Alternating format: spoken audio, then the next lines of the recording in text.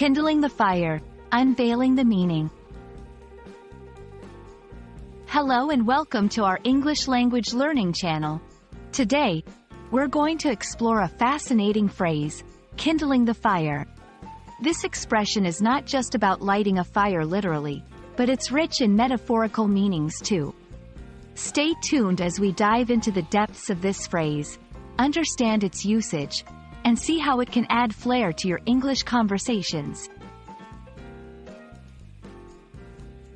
Kindling the fire literally refers to the act of starting a fire. Kindling is the small pieces of wood or other combustible materials used to ignite a fire. This process is essential in building a fire that lasts. It's a skill often associated with camping or survival techniques. But how does this translate into everyday English conversation? Let's find out in the next section. In a metaphorical sense, kindling the fire is used to describe the act of starting something or stirring up an emotion or situation. It could refer to beginning a project, sparking an idea, or even inciting emotions like excitement or anger. For example, saying, "His speech kindled the fire of enthusiasm among the audience," means that his speech sparked a lot of enthusiasm. Now, let's see how you can use this phrase in your daily conversations. It's a great way to add a poetic touch or emphasize the beginning of something significant. For instance, the new policy kindled the fire of debate in the community.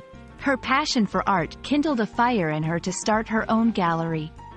Notice how the phrase adds depth and emotion to the sentences. To get a better grasp, let's look at some examples from literature and media. This phrase has been used in various contexts, showing its versatility.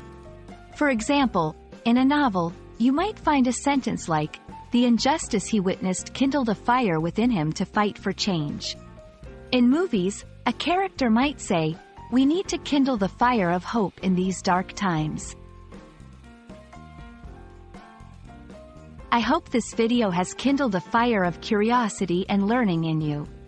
Remember, kindling the fire is a beautiful, versatile phrase that you can use in both literal and metaphorical contexts.